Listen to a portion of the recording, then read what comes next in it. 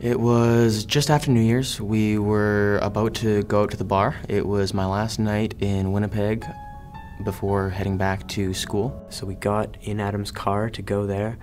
We were driving down Bishop Grandin. It was cold, it was icy, it was windy. I did think that we were going too fast.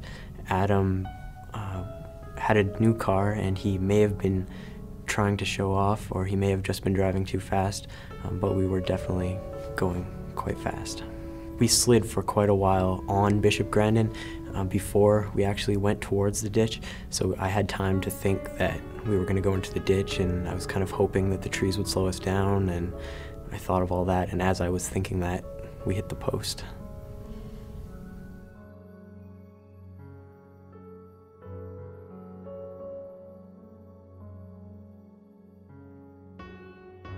When I came to in the ditch, I didn't really know where I was or what was going on. I could hear my friend Amanda screaming from the road. As I looked around, my friend Tyler Musey was laying on my lap. He was shivering, he was unconscious. And amidst the crumpled parts of the vehicle, I could hear my friend Tyler Burnside speaking, but I couldn't see him and I didn't know where he was. There was a really loud noise. And then I looked around, I wasn't sure what had happened.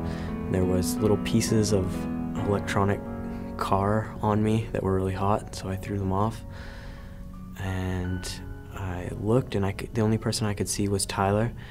The roof had been sort of torn off the car, so I couldn't see Michael. The driver's side of the vehicle had been completely torn away, and Adam was nowhere to be seen.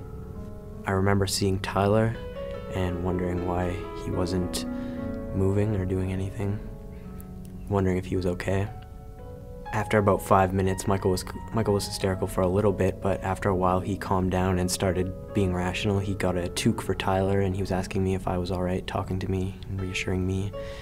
And I was also talking to Tyler, trying to reassure him and talk to him, even though he wasn't responding. Tyler, I could see the whole time we were trapped in the car together and we were kind of intertwined. And I saw him stop breathing while we were stuck there. When the EMTs finally arrived, I remember feeling really relieved. I'd never been so happy to hear sirens in my life.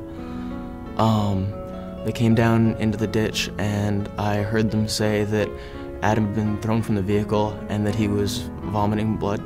When they took me into the back of the ambulance, I remember the EMT asking, had we been drinking, had we been using drugs or anything of the sort to cause the accident?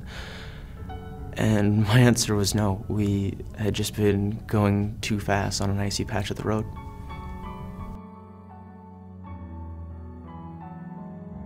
I remember very clearly being in the ambulance. They tractioned my leg, which is pulling the broken bones apart because I had broken my leg. But it had turned out that I had also fractured my hip in more than one place, and I had chipped my spine. I also had partially bleeding spleen and some bruising and cuts.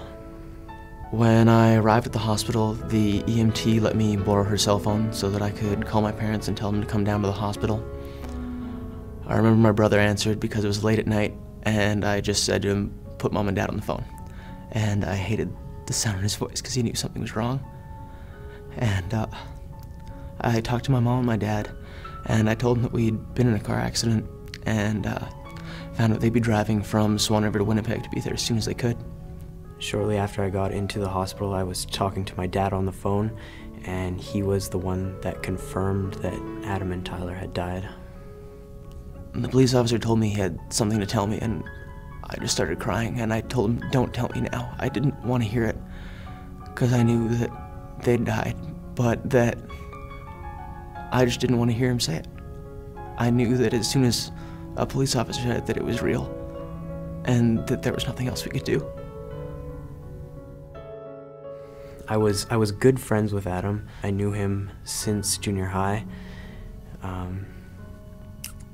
He was a really nice guy. He would do anything for anyone. He was that kind of person. Adam and I had grown up together in Swan River. His backyard shares a fence with my grandparents, so Even from little kids, there'd always be the ball that jumped over the fence, and he'd always be there to bring it back and then come play along for the rest of the game. Tyler was one of my best friends.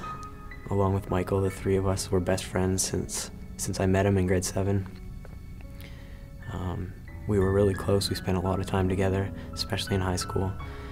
He had taken courses in business, and he was working for his dad in the family business. Everyone knew him as just a really nice guy that you just want to spend time with. I'd known Tyler Musey ever since he had moved to Swan River. He'd been my best friend. He lived just down the street from me, and I probably spent as much time at his house when I was home for the break as I did at my own.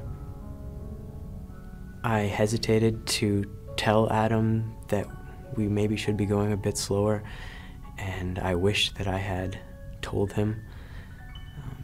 You shouldn't ever feel like you can't tell somebody to slow down, especially when your safety is a concern.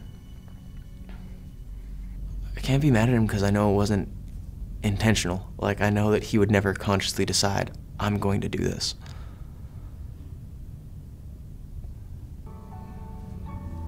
But at the same time, it was a risk.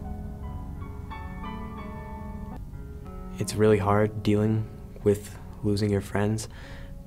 I think about them every day. I think about the accident every day. I know that I'm lucky to be here, but at the same time, it's hard to consider losing your two best friends lucky. It was a miracle that we survived. It was bad luck that we hit the pole at all. I don't know. There's no more powerful reminder to be appreciative of the things you've got. Even just having another New Year's party, I'd give anything else for it to be the way it was a year ago. But Adam and Tyler are a constant reminder that I've got to do something great with my life. Because they can.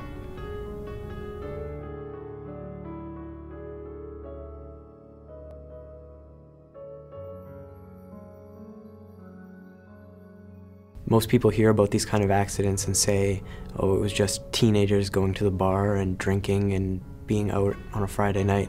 But we weren't those people. We're normal people. We go to school. We have jobs.